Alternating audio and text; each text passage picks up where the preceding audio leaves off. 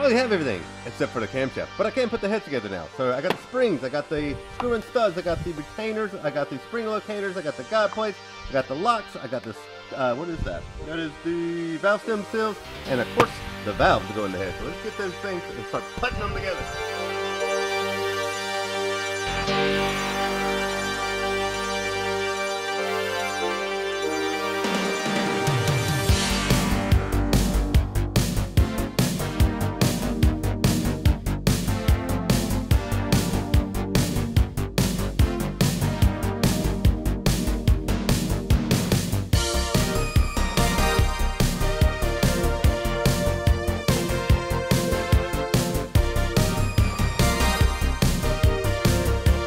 Alright, the camshaft is finally here, but we don't have lifters. So let's go ahead and get this thing in here, get the time set on, get the timing cover, get the oil pan on, the oil pump, and possibly the heads as far as we can get without having lifters.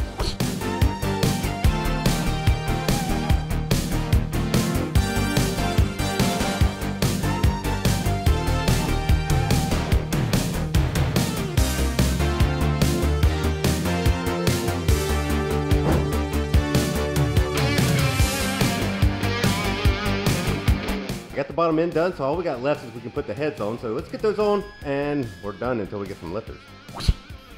The heads are on the motor, yeah! But unfortunately, like I said earlier, I don't have any lifters to put down in here, so we're kind of dead in the water until we get those. So let's wrap this up, end this vlog on this note, and we'll pick up as soon as we get some lifters.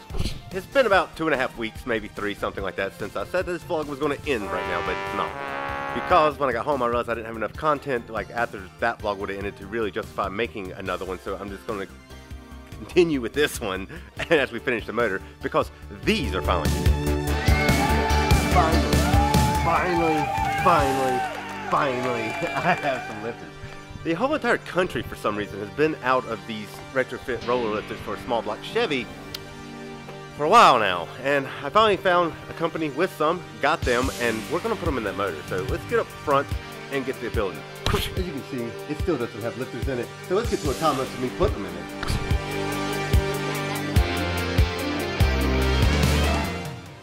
I mean, 3 weeks isn't that long of a period of time to install one set of lifters, is it?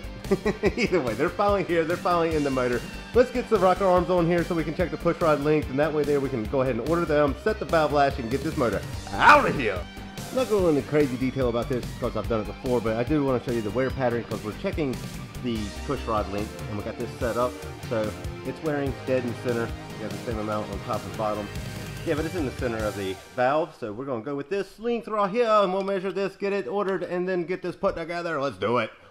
Well, we got the push rods all checked out and everything like that, and I got them ordered.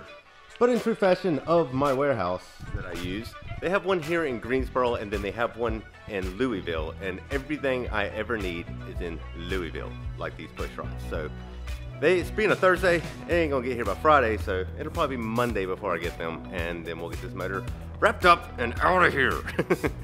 Alright, finally I got the push rods for this 327 build, so let's get to that and get the valve lash set. Alright, the valves are set.